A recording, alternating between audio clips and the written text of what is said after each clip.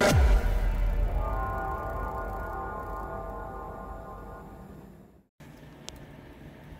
guys, welcome back to the channel. Today I'm going to be giving you an overview on the EG4 solar AC heat pump setup. I've been running this for a couple days now. As you can see, I kind of got the installation all finished up. I was waiting on some more cable to go inside to the indoor unit, so that's all finished up. I've been using it for about a week now and it's working great. I'm pretty happy with this unit so far. There are a couple things that I'm going to point out kind of here at the start of the video that I don't like about it, and I'll get to some more things that I do like about it later on in the video. But as you can see, I got the line set cover all buttoned up. Everything's kind of in its final form now. I got to cut that piece of drain off once it's a little bit warmer out. I want to just kind of bend it down first, and then we'll be all finished. I did wrap the line set in this kind of white protective, I don't know, tape that they included. I don't really love it. It kind of looks a little cheap. I don't know why I finished it and went all the way with it, but figured I'd try to protect the insulation as much as I can. And yeah, those are my solar panels. I have a little disconnect there, a little breaker. I'll show you a little more on that later, but yeah, this is a 1-ton solar heat pump, meaning it can run directly on solar panels if the sun is out. I have 6 Canadian Solar 230 watt panels at 35 volts a piece. So in total, I have 210 volts DC of solar and just short of 1400 watts. So this is my number one gripe with this unit. I mentioned it in the last video, but there's no grill on this back side of the AC. This coil is totally exposed, which I mentioned it's not a huge deal now that it's installed, but you can see it's got a couple little nicks in it. One of them is from me, one of them is from shipping. So I wish they would have put a coil on there, or a grill, sorry. They easily could have. The holes are already there. These look just like direct air heat pumps, and they have one. Number two is there's no cover on these valves. Every inverter heat pump, every mini split I've ever seen has a cover over these. So again, not a big deal, but I feel like they easily could have included it just to kind of hide those, give them a bit of protection.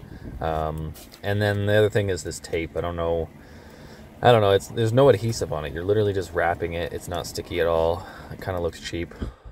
Other thing I wasn't a huge fan of is this is the only paperwork you get with the unit. This is the only documentation. So there's really no coefficient of performance charts. There's no heating season performance factor. There's not a lot of information on the heating side of things whatsoever.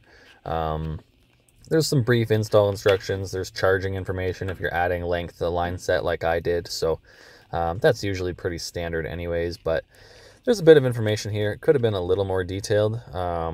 This is the only bit of information on the heating performance, and all it says is you can expect poor heating performance when the outdoor temperature is below 7 degrees Celsius. So I was really not sure if this was going to heat adequately, you know, in kind of cooler temperatures, but so far it's been great. I've been pretty happy with it.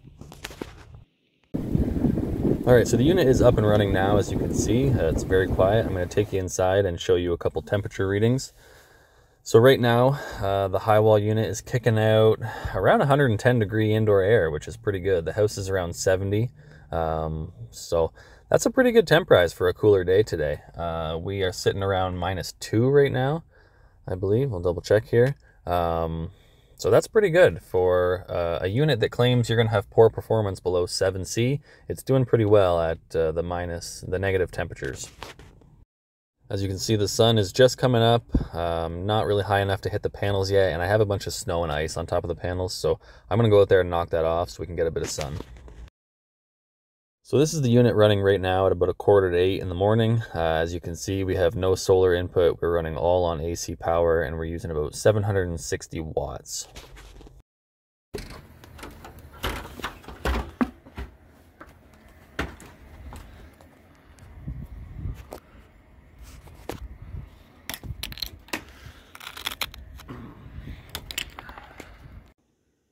All right, I got the solar panels knocked off, and we have that green icon lit up now, which means we are receiving some solar input. Not much just yet, but I had to break out the old snow scraper and get up there and kind of scrape them off. It was pretty frozen up, so they are getting a bit of sun now.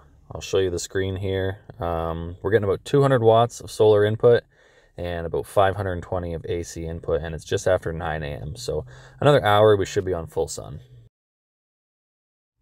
All right, the unit has ramped down now, so I'm just going to take another temp reading here. You can see we're still coming out around 106, 107 Fahrenheit. So we're set for 75 degrees and the indoor temperature is at 75, so the compressor sort of ramps down. It's a variable speed. As you can see here, I've set the temperature on the gas furnace down to 69 and we're still holding at 72.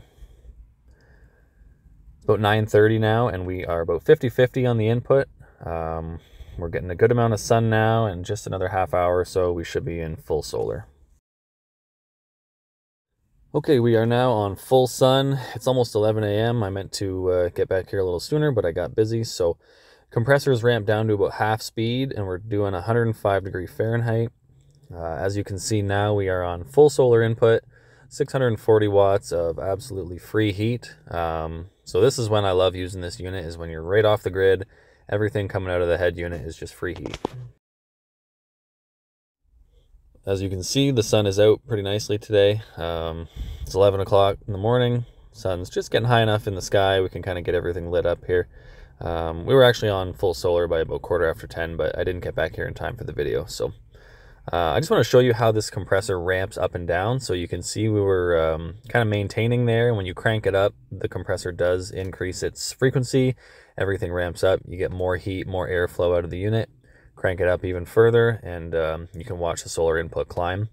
Now, the highest I've seen this thing go is about 1,390 watts. And at that point, I did have to add some AC power. I didn't have enough solar that day to make it up. So this is a clip from Friday. This was the coldest night we've had since I've had this unit running. You can see here we're kicking out about 110, 111 degrees Fahrenheit, and it's -8 outside. So I'm pretty happy with that. I really can't complain. For a unit that claims poor performance under 7 degrees Celsius, that's fine with me. I'm pretty happy. So overall, I am very pleased with this unit. I feel like it was a pretty good value for what you get. A couple little complaints, like I mentioned earlier in the video, but overall, I'm very happy with it. It does come with this little remote, but it also has a really good app. The app has been super reliable. It's always connected. It's very quick. There's not a lot of delay or lag. This is a chart of a day of use. So the orange early in the morning is all AC input. The green is all solar. As you can see, kind of midday, I actually had to shut it off. It was getting too warm in the house at one point. So the unit's very quiet. I haven't had any issues with it. The indoor unit is very quiet. You don't hear a ton of airflow, and it kicks out a ton of heat. So I'll keep you guys posted in the future, but like I said, really happy with it so far. If you're thinking about getting one of these units, the install is pretty straightforward as long as you don't have to get into modifying, the line set and the wiring and stuff like that. But I would recommend one of these at this point. It's been pretty good. So I'll keep you posted with update videos. Kind of hope to see some savings. I'll update you on that. And then once we get into the warmer weather, I will post some air conditioning performance videos. So I hope you liked the video. Hit that subscribe button if you want to see some more videos on this unit coming up. And yeah, as always, thanks for watching. We'll see you next time.